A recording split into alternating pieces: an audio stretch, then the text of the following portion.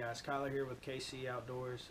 Just got back from fishing a pond, the same pond that I was at the previous video. Haven't been able to get out on the old bass tracker in a little while. Hopefully this week we're going to be back out on the lake, but until then just bear with me with the pond videos. Today's turning out a lot better than the last video I posted. I caught a lot of fish in, but they were all little tiny ones. Most of the fish today being little tiny ones, but they're still fish. But two of those fish that I caught today that you're going to see in just a minute were actually, I don't know, they weren't that big either, but they were bigger than yearlings, or fry, I guess is what you would call them.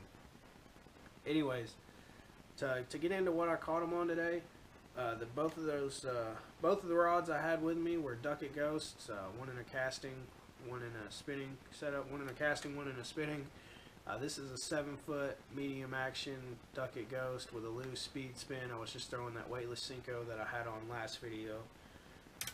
And then I brought this one, which is also one of the same rod I had with me last video, because I was planning on trying to catch one on a frog. That didn't work out this time either.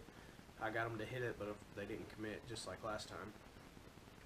But it's just a 7-foot Ducket Ghost. It's a heavy action. I've got 40-pound braid on it.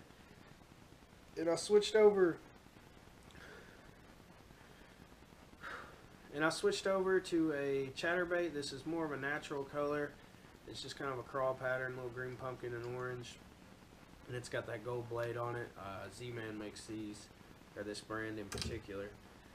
And I caught like 2 on that one. The rest of the fish came off of the Senko.